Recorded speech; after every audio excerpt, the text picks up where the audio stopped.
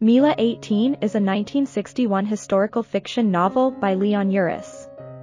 Loosely based on the crisis caused by the Nazi occupation of Poland during World War II and the ensuing uprisings, Uris fuses elements of fantasy and history to present the fraught historical period in which the Nazis committed a systematic genocide. The book's title refers to the address 18 Mila Street of the secret underground headquarters of Jewish resistance fighters. The novel's protagonists stay undercover, using the site as their last bastion of hope, as the city of Warsaw is gradually reduced to rubble.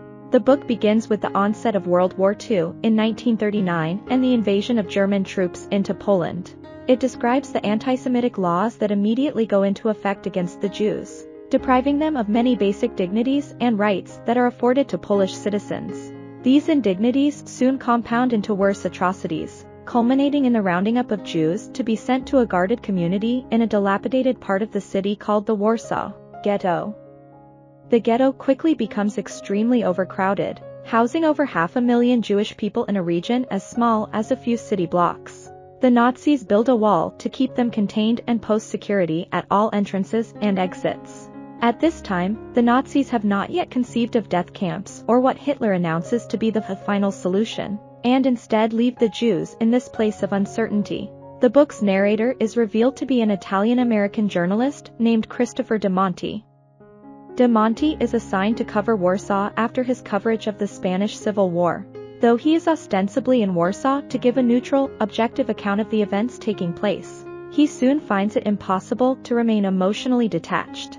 He falls in love with a woman who is married to a Jewish community leader, and they carry on an affair during the ghetto's organizational chaos. Soon enough, the Nazis realize that confining the Jews in the Warsaw ghetto affords them an opportunity to shepherd them into concentration camps. Using the euphemism resettlement, the Nazis herd the Warsaw Jews onto trains and send most of them to the camp called Treblinka, where most of them die.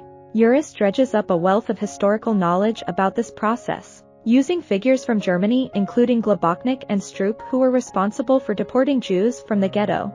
Where no direct witness is available, he creates fictional German characters who relay decisions from Nazi-occupied Berlin.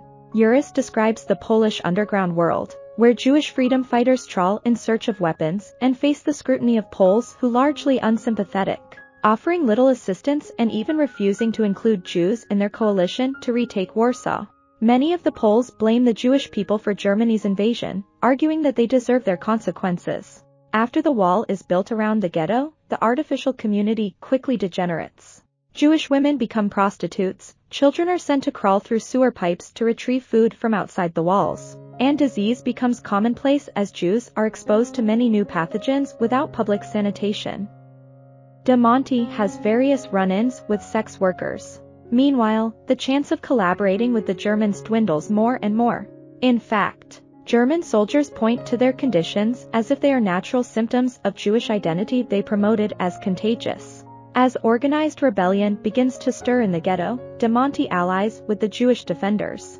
Armed with scavenged weapons, they augment their stockpile with homemade weapons such as knives and Molotov cocktails. When they hear news that all of them are destined for Treblinka, in a final test of their faith, they rebel against the Nazi regime.